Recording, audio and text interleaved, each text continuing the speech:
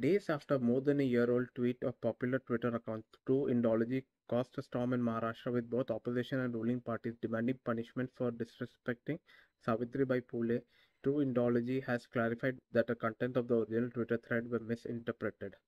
Posting through Twitter account Bharadwaj Speaks, he sought an apology from all the Maharashtrian politicians and said he will close the Twitter account for good and will not express his political opinions on social matters.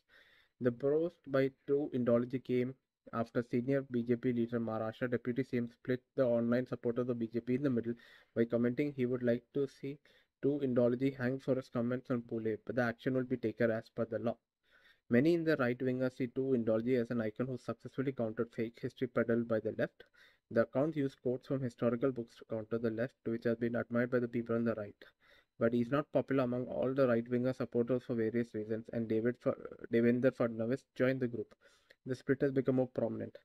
In his statement, True Indology has said that the entire controversy erupted because his Twitter profile posted more than a year ago was published by two portals, Indic Tales and Hindu Post, selectively, leaving out crucial details. He said the tweets where he acknowledged the contributions of Savitribai Phule, his assurances that he respects Phule and his intention was not to dishonor or insult social figures revered by society.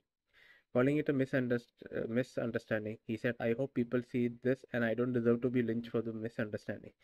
He said his intention was to point out the British colonialists of 1850 were worse than the British soldiers of 1930s.